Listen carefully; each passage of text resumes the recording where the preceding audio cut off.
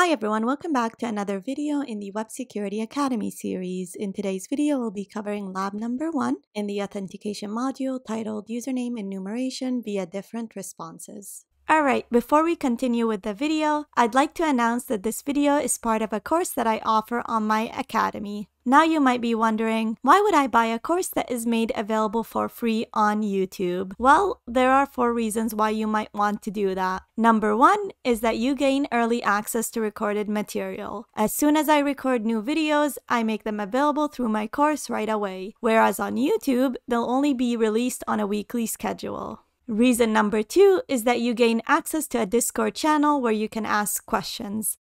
The Discord channel is divided into topics that we cover in the course, and if you run into any issues, you get to ask questions about anything related to the course material. Reason number 3 is that you no longer have to deal with YouTube ads or sponsor messages. And last but not least, reason number 4 is you get to support me. Any revenue generated from this course will go back into maintaining the academy and creating more videos and courses that will be made available for free on my YouTube channel. So if you're interested in buying the course, make sure to check out the link in the description. And that is it. Let's go back to our video. If you do not have an account on the Web Security Academy, you can get one by visiting the URL portsfigure.net/websecurity and clicking on the sign up button. I already have an account and I am logged in, so to access the exercise, I'm going to click on Academy, select all labs, do a search on Authentication Labs, and select lab number 1 titled Username Enumeration via Different Responses.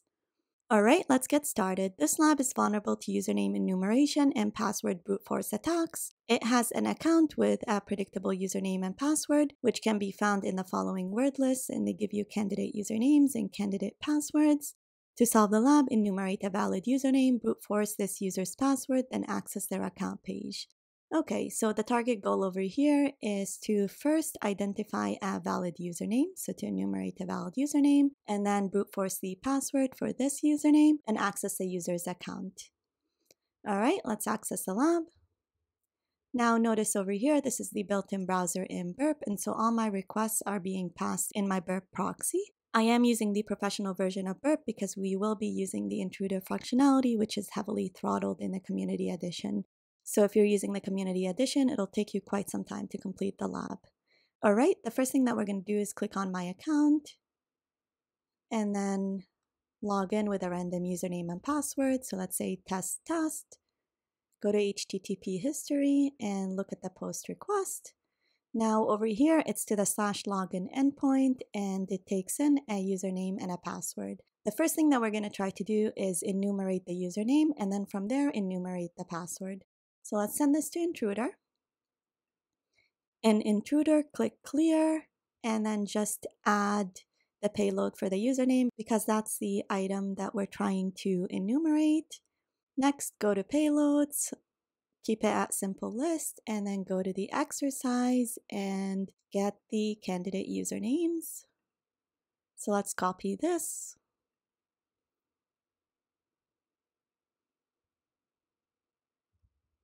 And paste it in here, and then click on Start Attack. So what we're looking for is to see if we give it a valid username, if it responds in a different way than if it's an invalid username.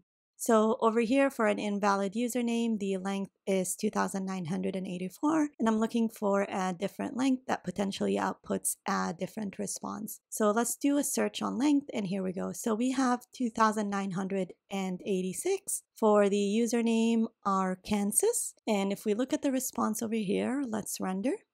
You could see over here it says incorrect password, whereas if you give it an invalid username, it says invalid username. So this difference in response allows you to enumerate the list of valid usernames in the system. So that's vulnerability 1, the fact that it outputs a verbose error message on the login page. So I'll just copy this username and put it in our notes. So let's go to Visual Studio and say the username was Arkansas. Now let's enumerate the password. We do that in the same way.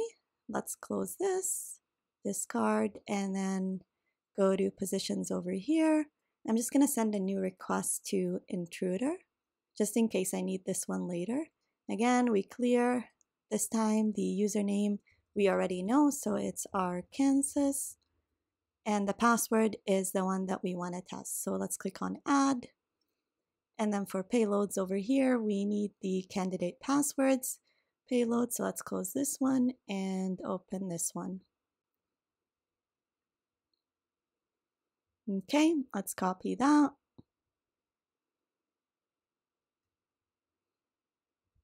And then paste it in here. And then click on start attack. So when it comes to this one, I'm not looking for a different length. What I'm looking for is a different status code. Because if we do have a valid username and password, it should redirect me to the My Accounts page. And so the status code should be 302. So let's search on status code. And here we go. We do get a 302 for Matthew. And if you look over here in the response, it redirects you to My Account. So now we have the username and password. Let's put them in here. So it was Arkansas. And the second one was Matthew. Hit login. And you could see it says, congratulations, you solved the lab. So there's a few vulnerabilities over here. The first one is the verbose error message that allows you to enumerate a list of valid usernames in the system. And then the second one is there's no brute force protection on the login page. So it allowed us to perform 100 requests within less than a minute, and it didn't block our IP address. All right, so we successfully completed the exercise by exploiting the vulnerability using burp intruder. Now we usually script the exploit in Python. However, we're not going to do that today because there's already tools out there that do that. So if you're interested in an automated tool that is different from burp intruder, look into something called Hydra, which takes in a list of usernames and a list of passwords, and then it tries every possibility until it finds a valid account. All right, in the next lab, we'll look at another case of a broken authentication vulnerability. If you liked the video, hit the subscribe and share button so that the video reaches a wider audience. Also, make sure to check out my course if you're interested in seeing more videos like this one. Thank you and see you in the next video.